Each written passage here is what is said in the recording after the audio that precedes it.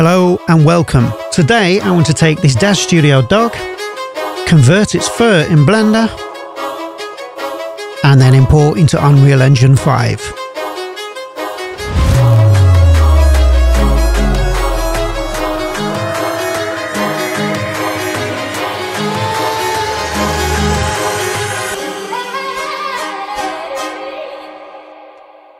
We begin today with this character, Penny, inside DAZ Studio. As you can see, Penny is a Chihuahua and she contains a strand hair, if we have a look, fur coat, and it is DAZ strand hair. We can turn off preview PR hairs here and you can see the guides. Let's turn back on preview hairs, that's very important. And we're going to now export this fur. I'm going to export as an OBJ, and this will convert the fur to geometry. So let's give it a name. And here I'm going to set DAZ Studio as the preset. I'm going to choose selected routes, and I want to collect maps. And save.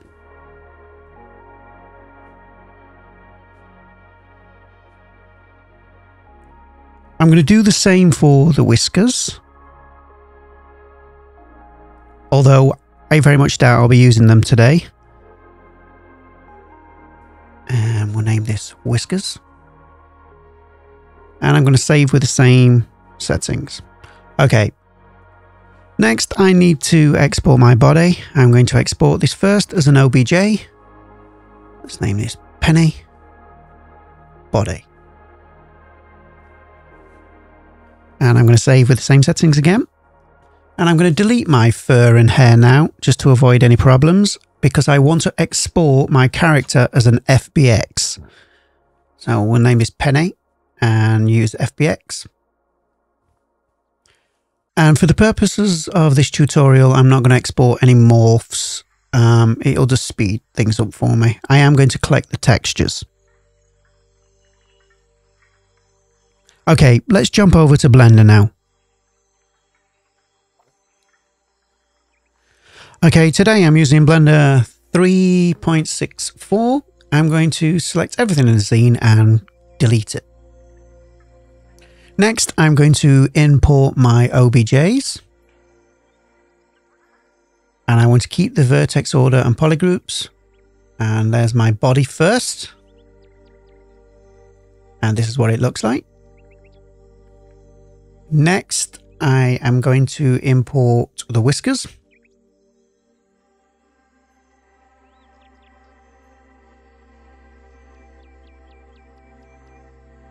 And finally, let's import our fur. Again, with the same settings.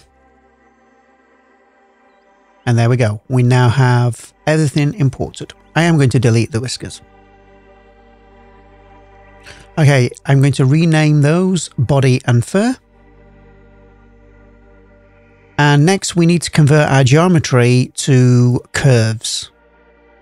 But I want to do a cleanup first, so I'm going to switch over to edit mode and clean and merge by distance, sorry. And now we're going to convert to curve.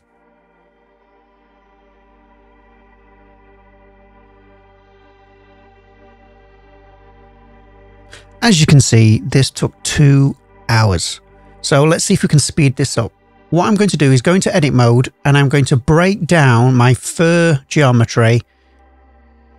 I'm going to select small parts of it and separate them from the mesh to create separate parts.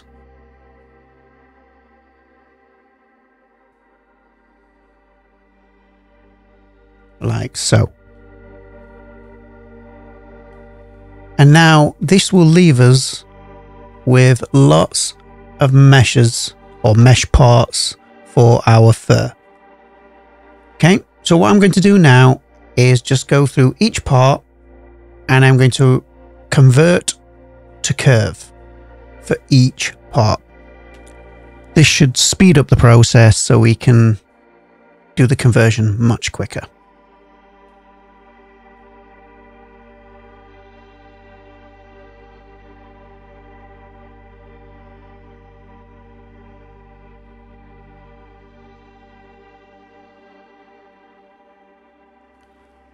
Okay, we're now going to have to combine our curves into one curve again. And we're going to do this by selecting them all and of course doing Control J. And that's it. We now have a curve. Perfect. Next, we're going to convert it to Blender's new curve system. Convert to curves. There we go. As you can see, it's already starting to look like fur. Next, I need to parent my fur to the body. So I'm going to select the body and the fur. Do Control P. And select Object. And as we can see, our fur is now a child of the body. Okay, so next we need to create a material for our fur. So we'll create a new material with the fur selected and we'll just name this fur. Okay, if we select body, we can see it has separate materials to our fur. That means that I have done it correctly. Right, next select our curve data properties. In surface, choose our body. And for UV map, choose its UV map. Okay. Next, I want to go into sculpt mode for our fur and snap to nearest surface. This process will generate our missing root UV. Let's switch back over to object mode. We select our fur and we're going to go to the shading tab to alter the material. First, I add an attribute node.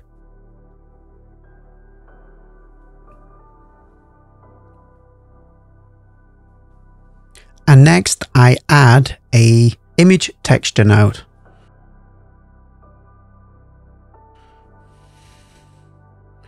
And I'm going to hook that up to the base color of our shader and the vector output of the attribute to the vector input of the image texture. Then I'm going to choose our body texture, which was imported when we imported our body.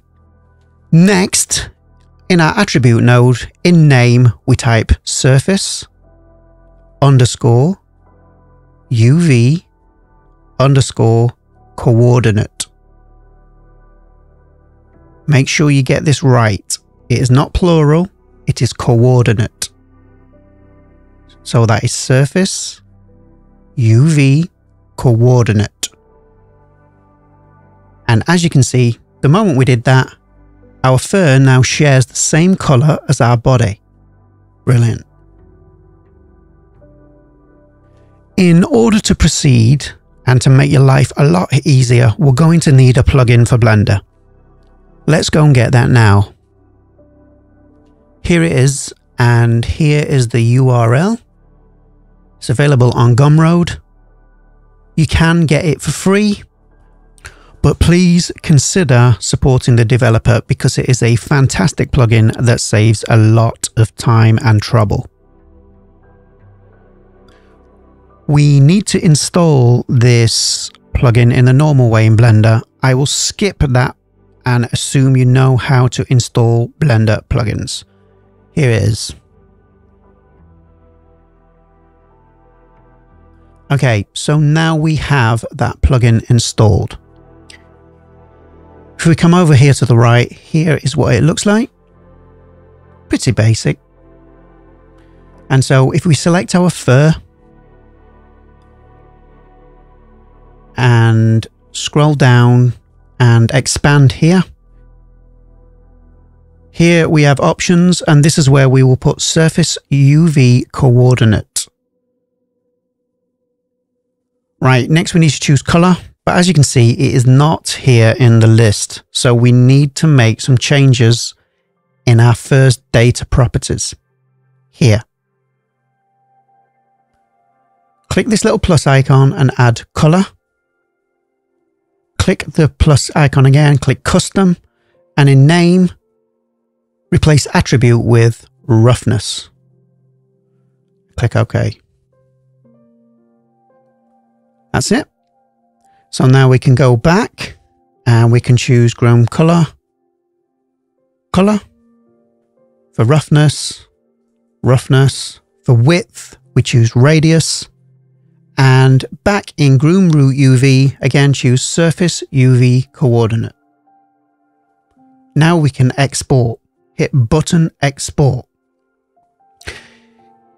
I'm going to give it a name. Here in Scale, I have found during my experiments that I require 1. You may require something different. So here I select 1 and simply hit button Export. And that's it. Our groom hair has now been exported. Let's jump over to Unreal Engine 5 and convert this to groom hair. Okay, the first thing I'm going to do is create a new project. It doesn't matter what kind of project you create. I'm creating a blank film and video project, and I'm going to give it a name and click Create. Okay, with our project open, I need to enable some plugins. I'm going to type Groom and enable the Alembic Groom Importer and Groom plugin. And I'm not going to restart just yet. What I want to do is import a metahuman from Quixel Bridge. The reason I do this is because it enables lots of settings that are useful for groom hair, and it just saves time. So let's import a metahuman. It can be any metahuman, it's not important. I already have one downloaded and I'm going to export to my project. Okay, great. And now if I open my metahuman, I will get all these warnings about enabling missing plugins and settings. I'm going to do that right now. Right, with the project reopen, let us create a new folder, and I'm going to call this Penny, which is my character's name. Then I'm going to import first the FBX file that I exported from DAZ Studio, and I'm going to use these settings. Use T0 as reference pose and import morph targets, even though I didn't do any morph targets, and import normals and tangents. And that's it. And then, yep. Okay, and then import. Okay, the first thing I'm going to do is just a little bit of cleanup.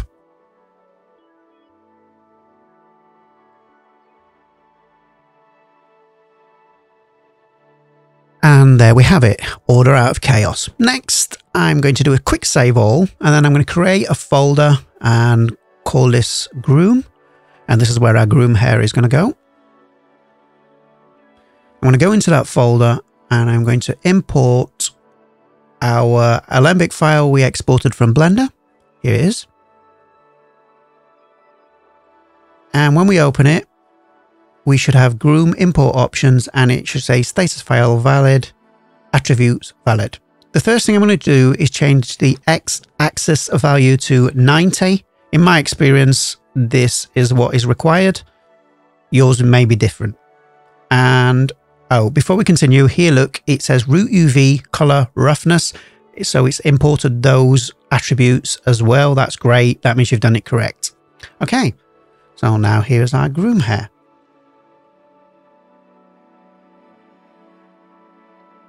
It looks a little strange, so we do need to make some changes.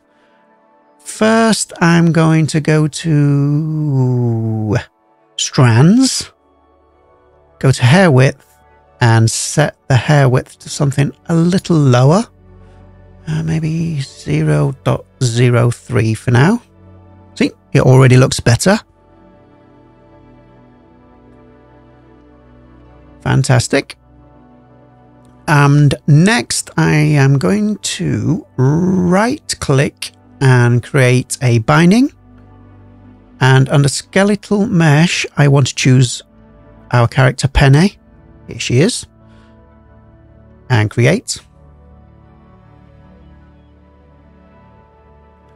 And click save. That's that part. Next, we need to create a material for our fur. So I will name this Penny _ hair. And then I'm going to open that up. And I'm going to first set this to hair in shading model. And then I'm going to search for hair and enable use with hair strands. Okay, next I'm going to search for hair and I need to add a hair attributes node. Fantastic. Okay. And then I want to add a texture 2D parameter here. And we'll name this hair texture. And I'm going to drag out of root UV into the UV of a hair texture node and out of RGB into base color. I will deal with roughness and specular later. Okay, let's do save. Okay, back in our main characters folder, I need to create an actor blueprint. And I'm going to name this Penny BP. I'm going to open this up. And under default scene root, I'm going to add a skeletal mesh. And we'll call this Penny.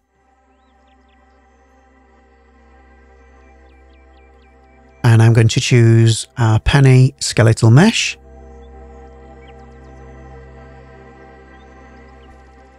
Brilliant. I'm going to compile and save here. And then as a child of Penny, I want to find a groom.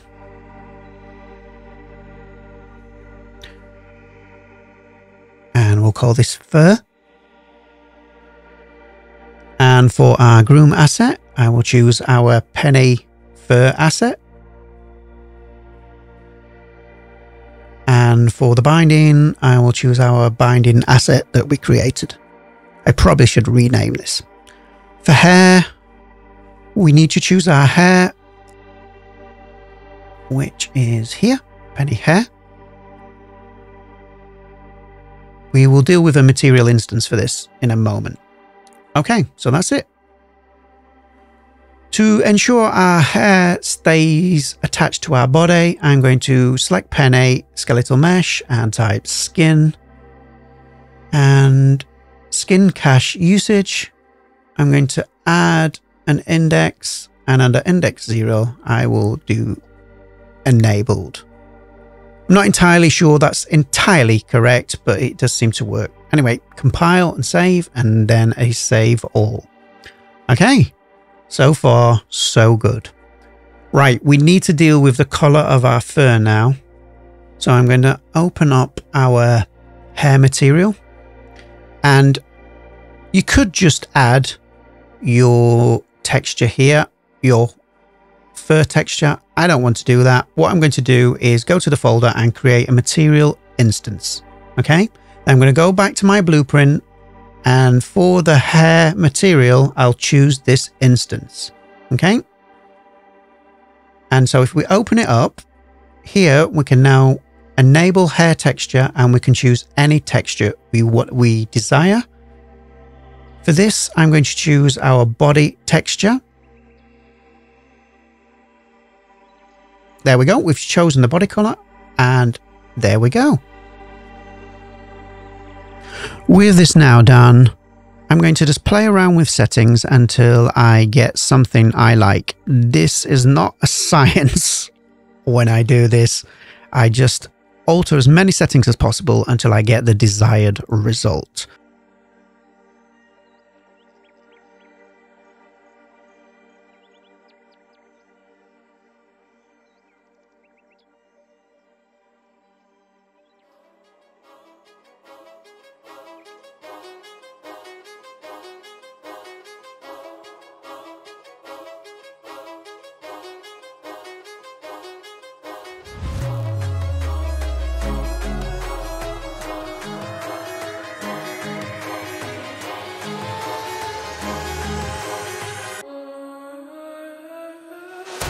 If you want to support the channel, you can do so by clicking the thanks button underneath this video. Alternatively, head over to buymeacoffee.com and support me that way. More tutorials are on the way, but for now, could you please hit like and subscribe? I will see you in the next one.